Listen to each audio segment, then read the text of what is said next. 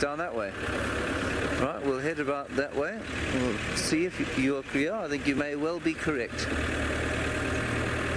We did see some flashing eyes there along this road. Yes, Fergus, you're a genius. I would have gone further to the right and got us lost, as I say very quietly under my breath, again.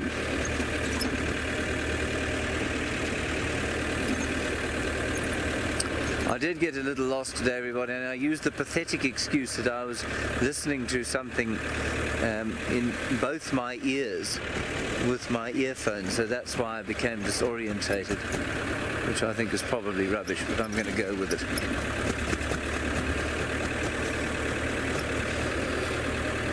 You, Rebecca, be quiet about this. Are we in the right place? Yes, I think we are. That's her. Rebecca says she also gets lost very often. I'm not sure I get lost very often, but I certainly do get lost. You would say very often, would you, Rebecca? I see. Well, we'll have words when I return. Okay, here are the other lionesses. That's fantastic news. And yes, as you say, if I remember, and if I can make it home without getting lost. Why am I stopping so poorly? Hang on a sec.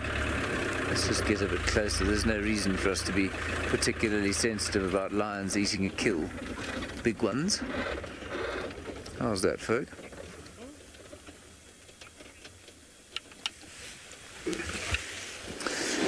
Christine, you're wondering about which coalition, you've used the term protects this pride. Just go to the left. Oh, the jackals. I thought they were Thompson's gazelles. Christine, I think it's called the Black Rock Coalition, actually, and I think it's 2 males, but I actually don't know a huge amount about them. So we've got one lioness here. Now, maybe the other has started to make her way back to the kill. Maybe she's in amongst these bushes. There's a running bird. Can't tell what it is. But only one lioness here that I can make out. So that's good. Maybe she will have gone towards the others. Now, you know, it's quite often that we find lionesses looking for their cubs or looking for their sisters or looking for their pride mates, and you often wonder, or I often wonder to myself, how do they get lost from each other? I guess we've just watched how it happens. You know, 2 of them sit on a carcass for longer than expected. Then one takes the cubs away, but the cubs can't make it all the way to the kill, so she stops halfway, has a rest. Suddenly these ones get up and move back towards the kill site, and then, well, then there's nothing there.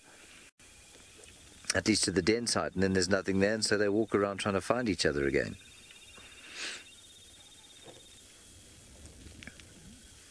You'll have to excuse the clearly blocked nature of my sinuses now. That is on account of the 4 kilograms of dust I inhaled on the way down here. That is the black-backed jackal, in case you're wondering. It is a scavenger and hunter and digger, apparently. Looks like Fenton, my father's dog, digging in the garden, much to my mother's disgust.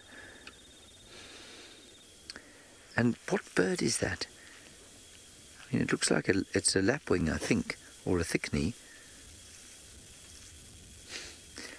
It looks... Excuse me. I can't speak. I'm sorry.